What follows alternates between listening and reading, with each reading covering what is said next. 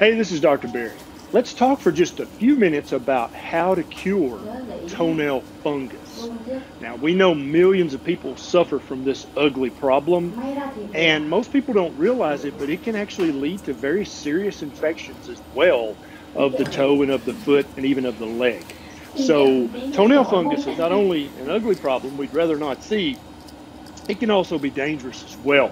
Now, if you know someone who has ugly toenail fungus, please share this with them because you can help them so much by doing that. You can share this right where you're at, or you can share it on Twitter, Pinterest, Instagram. You can even send an email or a text message for your friend. So let's talk about toenail fungus and how to cure it. Now, if you implement the strategies that I'm about to list in this video, you're going to cure your toenail fungus, okay? But you have to realize it takes a long time to do that, and the toenail fungus will come back if you don't continue. If you don't basically make these part of your daily strategies, the toenail fungus can come back. Toenail fungus usually affects older people more commonly than it affects younger people, but even young people can be affected. It usually affects men more than women, but women can definitely have it too. The toenail fungus basically jumps on board at a place that's not very well protected by your immune system, but then is also very protective when it comes to a fungus from the environment. And so it's kind of a perfect little setup for this fungus that we'll talk about. So toenail fungus is caused by either dermatophytes or yeasts or molds. Now, all of those sound gross and you don't really want those, but let me tell you first and foremost, we all have yeast and dermatophytes and molds on our body all the time. Our immune system is used to that. It just fights them off. If it is strong enough, and if the environment around your tissue is normal, then your body can just fight funguses off like it's nothing. And so you have bacteria, you have fungus, you have virus, they're all over you all the time. And if that freaks you out, you got to get used to that. You got to just come to grips with that. You are covered both inside and outside with fungus, viruses, and bacteria. It's just part of being a human being. We can't help that. But what we can do is make the environment so inhospitable that they can't get under the skin, or in this case, under the nail, and start doing their dirty work. So let's talk about this. Now, fungus. We know this is mushrooms is a macroscopic example, but there are thousands of different species of microscopic fungus, dermatophytes, and yeast that can colonize the human body. We know that fungus, like mushrooms, love dark places, they love moist places, and some yeasts and funguses love warm places. And so you can think of the inside of your shoe as being kind of perfect environment. It's dark, it's warm, it's moist, high humidity. So the yeast is perfectly at home right there. And so you have to work on that. Also, you have to remember that yeast. That's how we turn grape juice into wine. Is the yeast eats up the sugar. It loves it. Yeast, they don't like to eat protein. They don't like to eat fat that much. They like sugar. And so now let's talk about the strategies to cure your toenail fungus. And keep in mind, this is going to take at least 6 months. Because if you have an ugly toenail like the one in the thumbnail, that nail's already damaged. You can't fix that nail. That nail will have to grow off. And it takes from 4 to 7 months for the average adult human big toenail to grow off. Okay? And so if you drop a cinder block on your toe, it's going to take about 6 months for it to grow a complete new toenail. And that's what we're going to have to do. We're going to stop the yeast or the fungus in its tracks, and then new nail is going to have to grow out. But the old nail that's already messed up, you'll just have to keep trimming it straight across until it grows out. Okay, so you can't reverse the damage that's already done. You just have to grow a new healthy nail while keeping the fungus and the dermatophytes and the yeast at bay. And so here's how you're going to do it. Strategy number 1 is to fix your diet. Did you see that coming? Yeah, you got to eat low carb. You got to eat almost no sugars, very few starches. If you eat a carbohydrate, it needs to count. It needs to be locked up in fiber and full of vitamins and minerals. You need to eat a low carb, high healthy fat, or a ketogenic diet.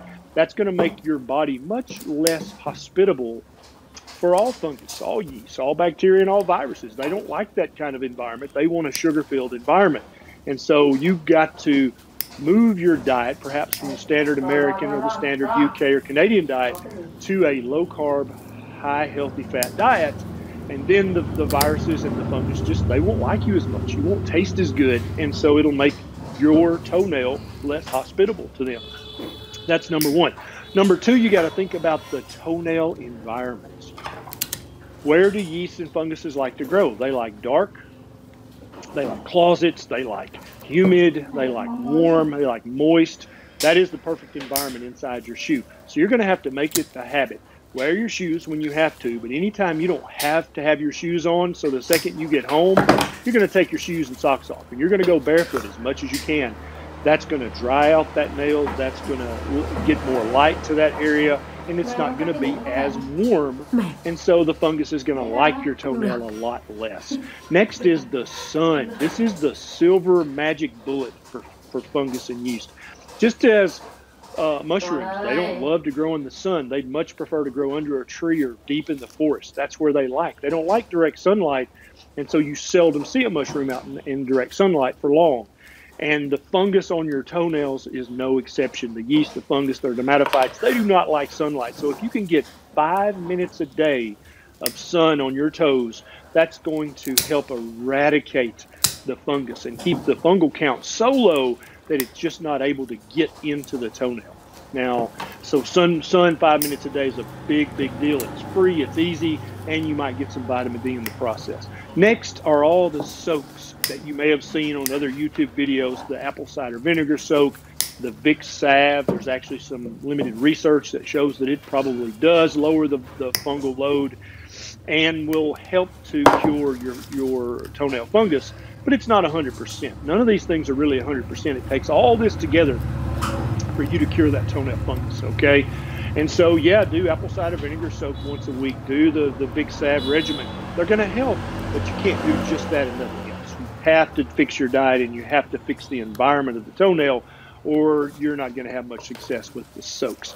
The next is hygiene. Now, I'm not saying you're dirty. I'm not saying your feet are stinky. I'm just saying you need to take your old toothbrush and put it in the shower. You need a new toothbrush anyway, right? Right. So get a new toothbrush and put the old one in the shower. Every time you wash your feet, after you've soaped them up, you're going to take the toothbrush and you're going to scrub gently the crevices around your toenails, okay? Because there are microscopic particles of lint, dead skin cells, and maybe some dirt that get caught in there. And if you just wash with your hands, you're not getting all that out. And just a quick little scoop with the bristles of the toothbrush, you're going to get all that microscopic debris out of there, which would otherwise hold moisture and also help the fungus to hide under all that junk, right? So use your toothbrush every time you're in the shower. Just make that part of your daily regimen, okay? Next is keep your toenails trimmed neatly, but don't trim around the corners, and don't ever dig and try to dig the fungus out. All you're going to do is increase your risk of an infection, and it can be quite a serious infection sometimes, or you'll get an ingrown toenail from that. So don't do that. Just trim them straight across, keep them neat. And then lastly, the last hygiene tip is to blow dry your toes after you dry off. Because if you just dry your foot off with a towel, there's still water in the crevices, right? There's still water under the toenail. But if you throw a hairdryer on there and blow dry your toes for 3 minutes, it's not going to take much time out of your day, and it's going to thoroughly dry those toes before you have to put on your socks and shoes, if you have to do that. And so just those changes in your regimen are going to cost you an extra 3 minutes a day, but they're going to greatly decrease the hospitability, is that a word, of your toenails for fungus. Your fungus just ain't going to like it because it's so clean, it's so dry, there's so much air getting to the area. And then and so now remember what I said, even if you do all these things, it's going to take 6 months for the old damaged toenail to grow off and for the new toenail to come back beautiful, okay? And you'll have a good normal toenail. Now, if you do all this stuff for 6 months and you still have fungus, then you should probably go see your doctor. Mắc lượng ở chỗ trước mặt nhà ông Đan. Because if you fixed your diet and you're getting sun on those toes and you're doing the soaks, your immune system should really be stronger because of the low-carb, healthy fat diet.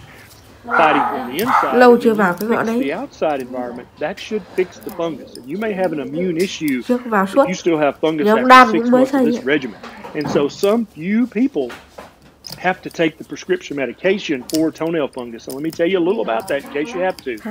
It's called Lamisil Xem vào chỉ có terbinafine, ngõ. and the recommendation is for you to take 1 pill a day for 6 weeks. Now, Lamisil works, there's no doubt about it, but it's very harsh on your liver.